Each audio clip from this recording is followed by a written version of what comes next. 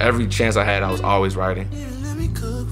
You know, I would write on the train rides to and from work.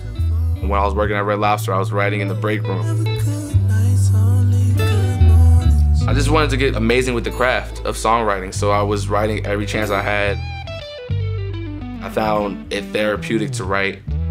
I find it my duty to write.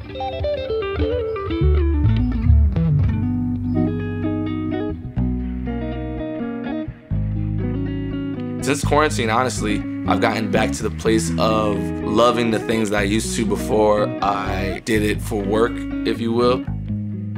Yes, music is not a job. I don't look at it like a 9 to 5, but when you do something every day, you look at it and view it a different way. It's the last time you said that last time was the first time for me. I love boxing because it gives me a chance to just zone out and focus on whatever's directly in front of me and not like 100 million things that I constantly always stress about.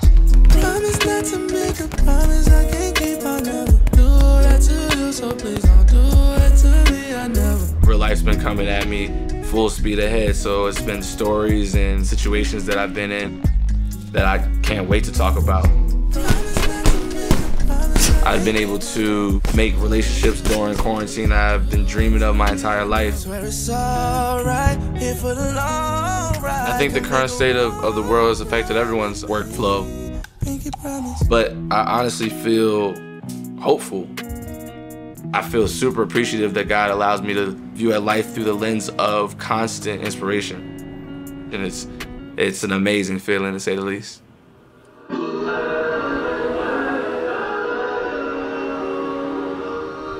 I try to attack every song as if it was a first single. I think that's just how the times we're in. Every song is different. Like, every situation calls for a different response. Like, what's the video? What's the story? What's the conversation gonna be like in 10 years about this song? You've been working at that job and on yourself, and it's been working. All right, after that. I constantly obsess over the why. Yeah. You know what's there? Being a why type of songwriter has transitioned me into being a why type of person. It's like, I don't want to waste someone's time telling you a whole bunch of what's. Like, this is happening and this is happening, and maybe a where here or there, but never why. That's something I constantly think of. When you get up and working now, put in overtime. We can make it work right here and now. Put in overtime. When you're done at 9 to 5 and now. The why is the thing that unites us. Everyone might not have the same what, but people do share the same whys.